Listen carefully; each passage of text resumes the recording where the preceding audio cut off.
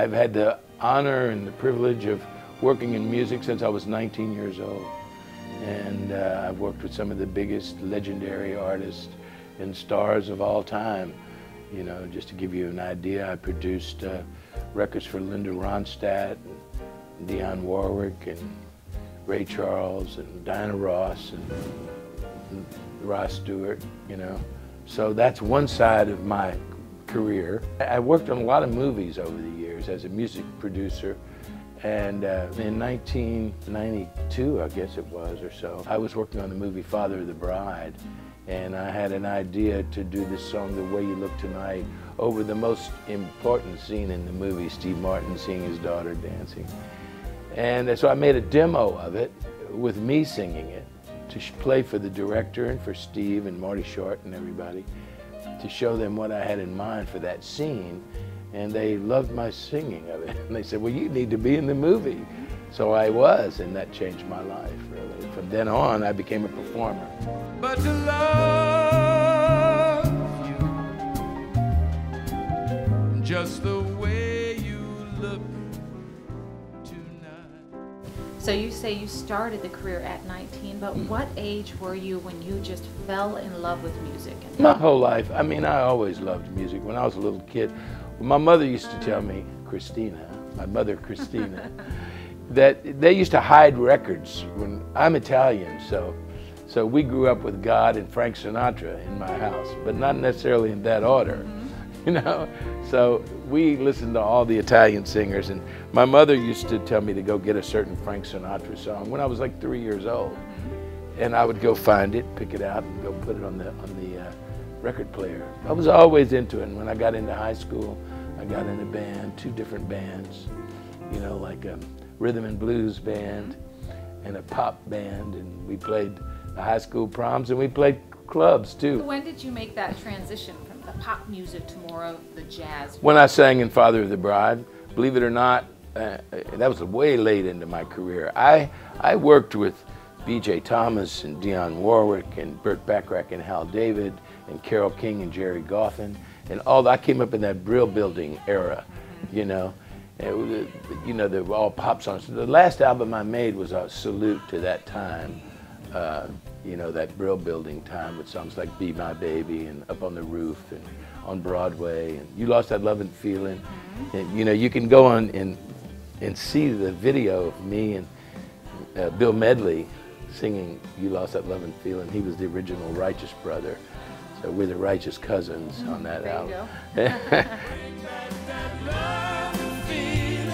It's gone, gone, gone, and I can't go on.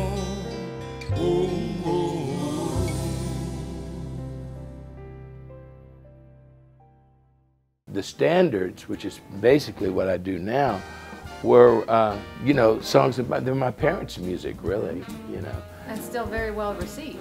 Oh, it's been the most received, and it's gotten a rebirth, the Great American Songbook. And so I made an album of standards, and then Rod Stewart heard that album and asked me if I would help him make an album of standards for himself, and he ended up making 4 of them, I think. And the first album I produced for Rod won his only Grammy. So asking the legendary artist himself, what is it like to work with other artists of that caliber? Well, it's great, because you get to create something with them. And in most cases, the producer of a record spends 10 times more time working on it than the artist himself. So it's very fun. It's a very cool, creative process. And you're as good as the artist, too, by the way. I mean, you can be the greatest record producer in the world if you don't have somebody that can sing like Rod Stewart or Ray Charles or Linda Ronstadt.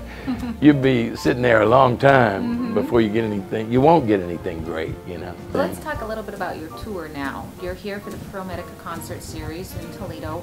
What is it like performing here? And then next on your schedule, you're heading to Italy. Yeah. So describe what the tour is like, traveling so much and going to all of these different places. It's what I do, so it's my job.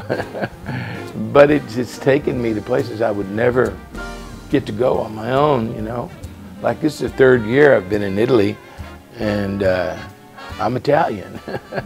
So it's given me the opportunity to travel and go to some incredible places. A couple of years ago, I sang for Prince Charles at Buckingham Palace. He sent me a request to sing at his Prince of Wales Foundation dinner. I thought he made a mistake, to be honest with you. He said You know, he was the wrong guy, right? yeah, I thought he was. I said, man, I told my manager, I said, will you call and make sure he doesn't think I'm Steven Tyler, you know? I get over there and he goes, where's Aerosmith, you know?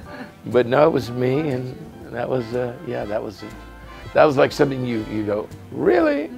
Yeah, and playing with the Boston Pops and things like that. I have a residency at the Cafe Carlyle in New York. For the last 14 years, I took over for the legendary Bobby Short. But Italy is just, it's like a jazz cruise or something. People come over to this incredible place. Every minute that the fans that come there is filled with something amazing. Pack up, let's fly away.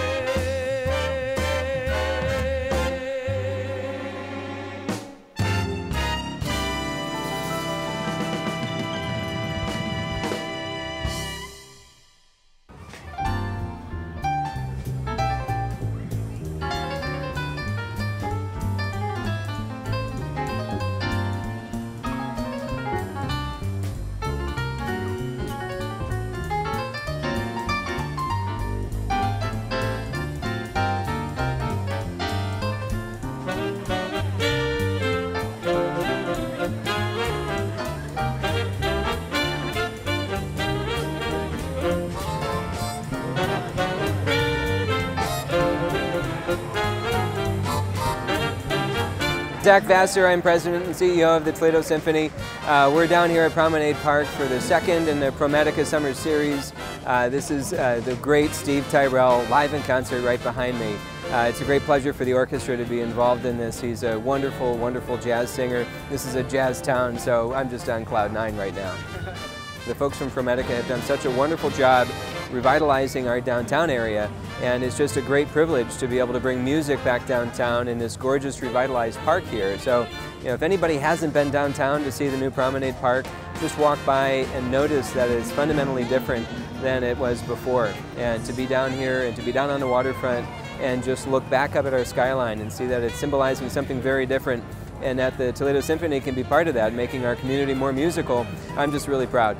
I love the park. I'm born and raised in Toledo, and I remember coming here as a child, and I remember seeing a lot of stuff down here, and it's great to see the re-emergence of Toledo. It's great to see Toledo coming back so strong.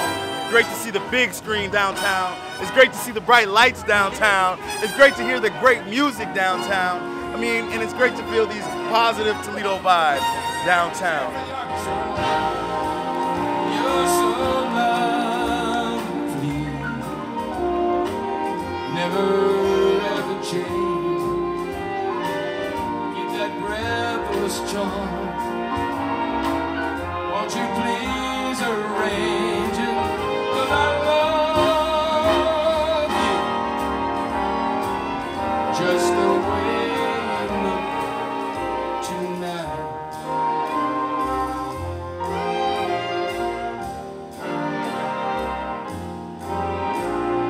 Just the way you look tonight.